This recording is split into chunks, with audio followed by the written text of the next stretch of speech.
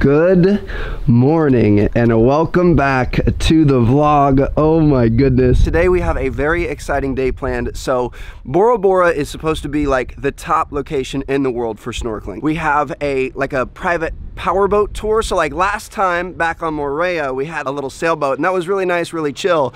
But this is like a powerboat. So we're gonna be going quick. Fast. We're gonna be moving around to the different spots. It's just us two. So if we move quickly, we're gonna be able to see more than the average tour would.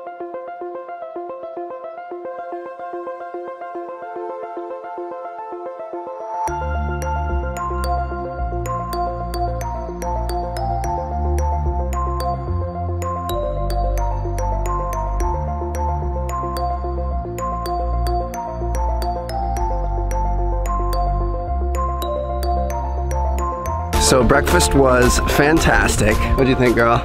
Delicious. And I got a coconut. We got some coconuts to go. They just have coconuts out there with straws in them, so.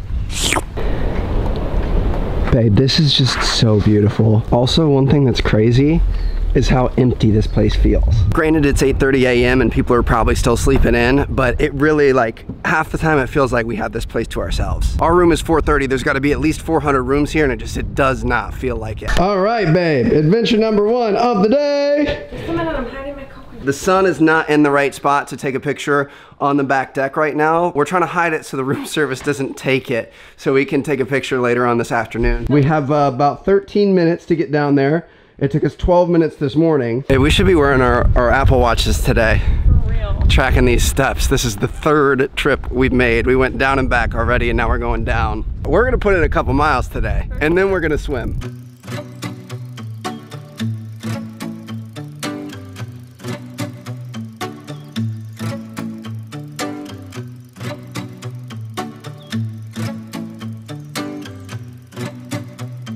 So this is pretty incredible. Yeah. Oh my goodness. We have this entire boat to ourselves. We've got 4 stops today.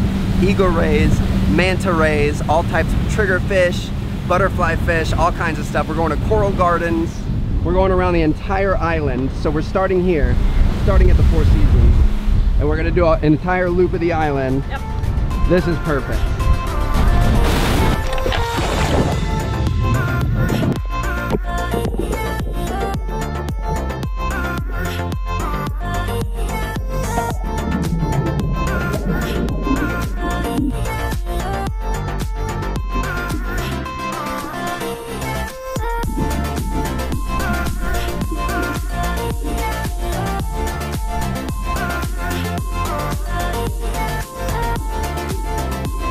The manta rays were incredible. They are so majestic. Our next stop was the coral garden, and this was my favorite part because of the butterfly fish.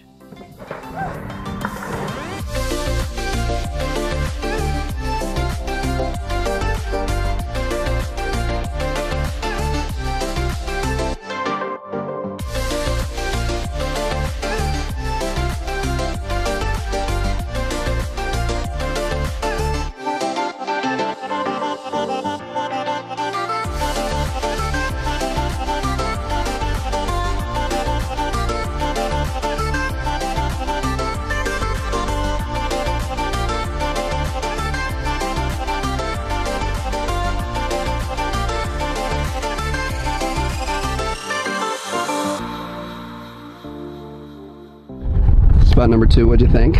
Oh my god, those little fish. That was so amazing. I just told Trevor I was giggling underwater because they were so funny. And then when I would giggle, I would get water all up my nose into my mask, but I couldn't stop laughing at them. Those little butterfly fish, they swam with us the whole time. Now, we've got some fruit, some watermelon and melon, and then we have chocolate, cookies, and banana cake. Oh my gosh.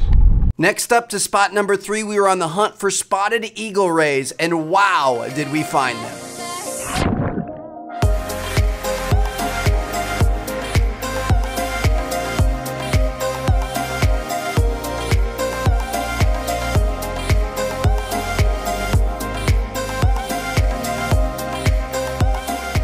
On to our last stop, but the best one, if you like moray eels.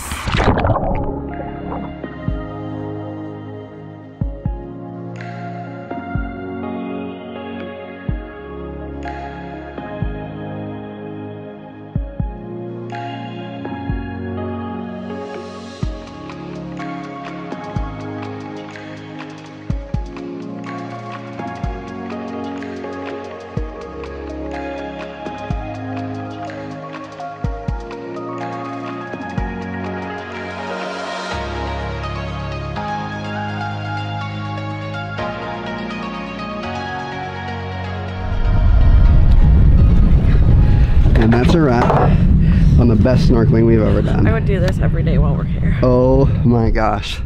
10 out of 10, 100%. Best thing we've ever done. That was seriously such an incredible excursion. By far the best snorkeling we've ever done. It was worth every penny. And Nui was a big part of what made it so awesome. So if you guys are ever in Bora Bora and you go to a pure snorkeling tour, make sure to ask for the guide Nui. He said he'd hook you guys up. We did not apply any sunscreen the entire day. I'm really hoping we don't regret that because my skin feels like leather right now. Chels, we are going back and what are we gonna do? We are gonna get some lunch. My girl, we're gonna order some room service, chill out for a little bit in the AC, and then they have flower crown making, which you guys know she has been begging to do for the past week. It hasn't even been a week, it's been the past 4 days, but it feels like a week because she's been complaining about it the entire time. So we're finally gonna go do that. And we'll see where the day takes us. Also, I mean, we were talking about it this morning. It's now at least like noon, maybe a little bit later, 12:34. Still not a soul around here. What is going on? Weird. But yeah, like I'm thinking this afternoon, Chels, we could go hit the gym.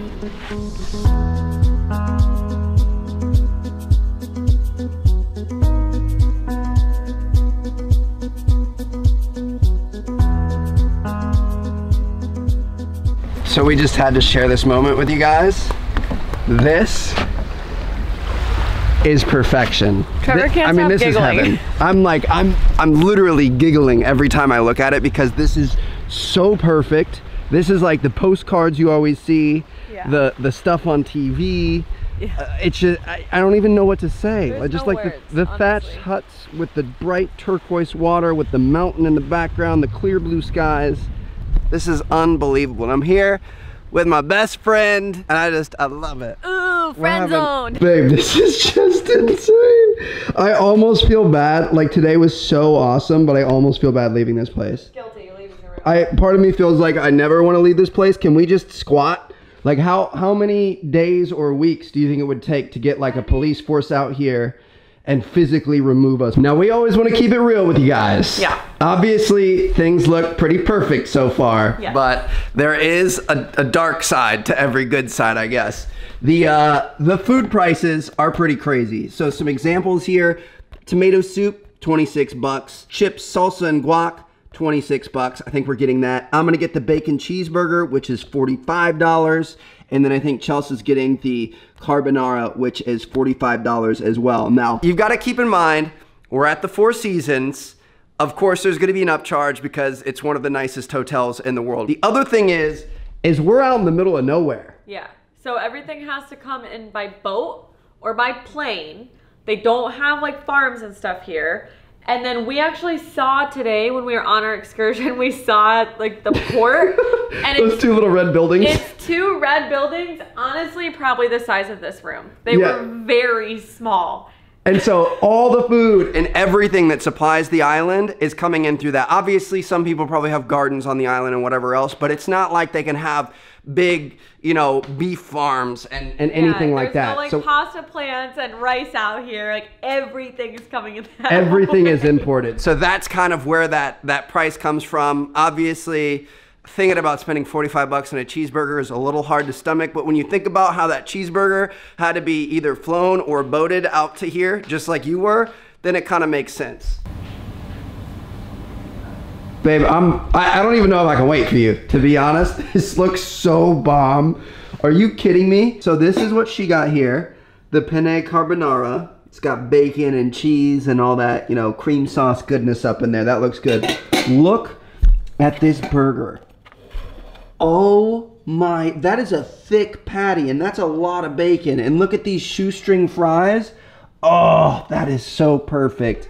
We got, yes, shoestring fries, you heard that. I might give you some if you're nice. We've got our chips, we've got our salsa and our guacamole. Now, I'm gonna be honest, I was shipping everything until I saw this. 26 bucks for this.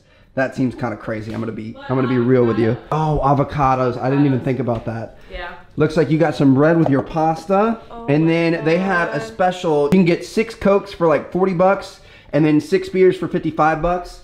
A Coke is normally $8 and then a beer is normally $11. So if you buy them in bulk, which we'll end up drinking them, you save a little bit of money. Oh my gosh, girl. I'm still giggling and grinning. This is insane. So we just sat down. This burger looks bomb, I'm not gonna lie. 45 bucks. I'm gonna say it might be worth it. If it comes with this view, it's worth it. And how's your carbonara? Is so good. Is it? It's so good. Oh my goodness. We haven't really tried the salsa and the guac yet. Actually, it looks like you did. Was it good? The salsa is really good too. Okay. It's all good. Sweet. Oh my gosh, this is perfect. Local Inano Tahiti beer. She's drinking a Coke. Life could not be better. We are gonna enjoy this for a minute and then head in and make some flower crowns. A few minutes later. To the flower crowns. I'm so excited. This girl has been begging for this for so long and now it's finally happening. Babe, I'm gonna make all your dreams come true this trip. I don't think so. There's a puppy at the end. Yeah, right.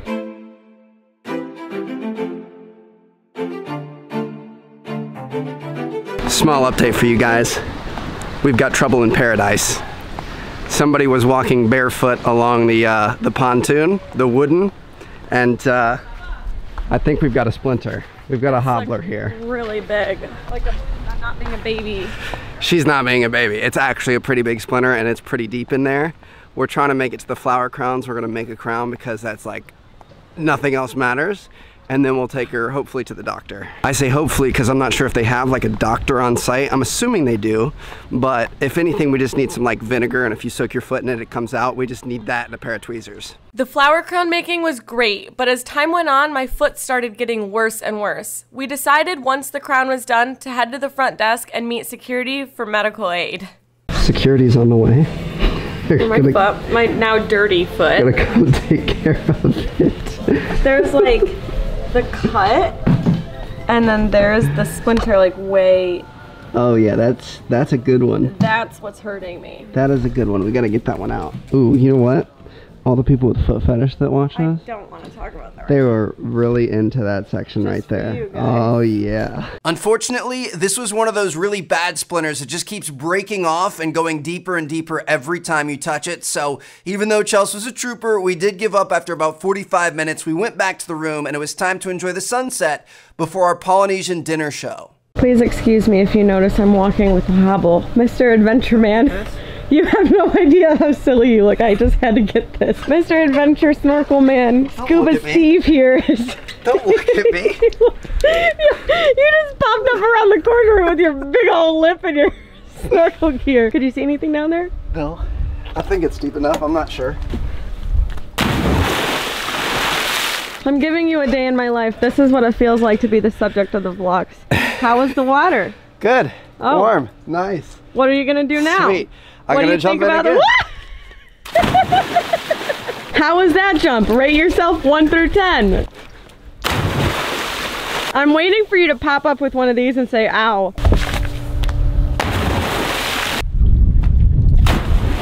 I think tomorrow and the next day are gonna be a lot more focused around the room here. Tomorrow we're actually taking a boat over to Vaitape, which is the main town on Bora Bora. Yep. It's over on the other side of the mountain. 80% of the reason why we're going is because I want to be able to drone. You can't drone from the hotel property. So we're gonna go do that, and then we're gonna come back, hang out here all day. And then the day after that, I think we just have no plans. Just full day at the resort, hanging out here. It's gonna be so much fun. So looking forward to that. But I guess let's get ready for dinner. The dinner show was awesome. You sit at huge tables with other resort guests and the food is served family style. We had a great night and met some new friends. It was the perfect way to end the evening.